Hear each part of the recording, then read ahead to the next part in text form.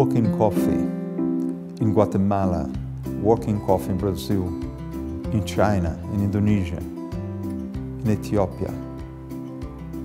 If you had changed the people working coffee in this place, I feel myself in exact same place. You see, to produce Arabica coffee, you must have a certain altitude, in certain latitude, in certain humidity. In the end, when you are in these locations, they are the same looking all over the planet. We produce this book, we produce this show, and when you look at these pictures, there is no many difference between them. The valleys look very much each other. The quality of the soil, very much.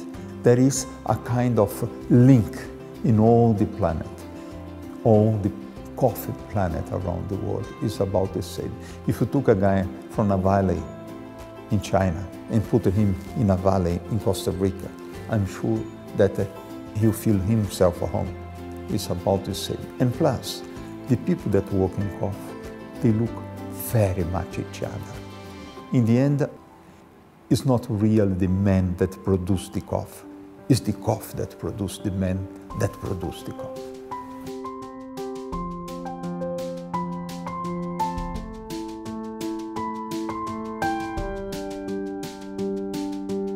It's very difficult to me to say what is the probably one of the most interesting story that I find in all this shooting, because the shooting takes me about 10 years to photograph this picture. Not full time, 10 years, but it's a big part of my life, you know, living these communities. I had a very good relation with them. And everywhere where I went, for me it was so nice. For example, I work in China, in the Yunnan province, in the mountains in the south of China, where I produce the best coffee in China. And I had a big chance to be there during the Chinese New Year.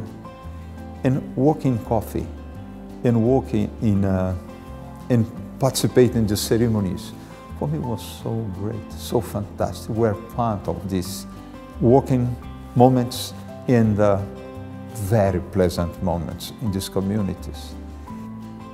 And in Brazil, when I work, I choose to work exactly in the place where my father and my mother born. And when I was walking these mountains, I was living the life of my father when he was young. You know, imagining the same hills that he climbed, he went up 70 years before, you know, and see that the crop is producing about the same way that was produced before. I was really living my life through the life of my father. You know.